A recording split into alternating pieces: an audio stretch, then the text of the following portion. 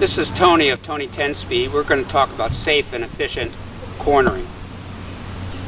When you're cornering, look ahead for traffic, obstacles, gravel. Don't look down at your wheel.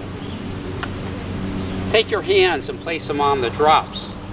That will lower your center of gravity and allow you to reach the brakes more easily. Slow to the speed that you want to be in the curve. As you enter the curve, slowly release the brakes, lean into the curve, placing pressure on your outside leg for stability. As you make your turn and come out, accelerate out of the curve.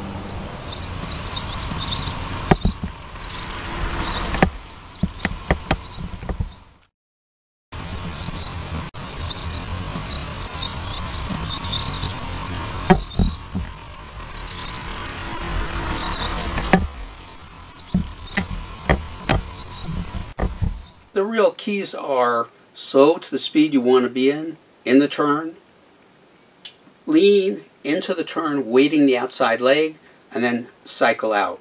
Also remain seated. If you raise your rear, you're going to lose traction on your rear wheel and you're going to skid. Remember, you're on a bicycle, not a heavy motorcycle or race car. It's also important to pick a good line as you go into that bend. Check for traffic behind you, that there is none, or that you can pull safely out and act like a car. Pick a line that will give you a nice smooth bend without going into the opposite lane where there may be traffic.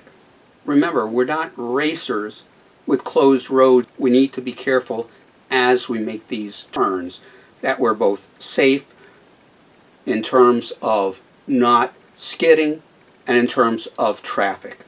If you have any further suggestions, please comment below. Subscribe to keep up with our latest videos. This is Tony of Tony 10 Speed. Safe cycling.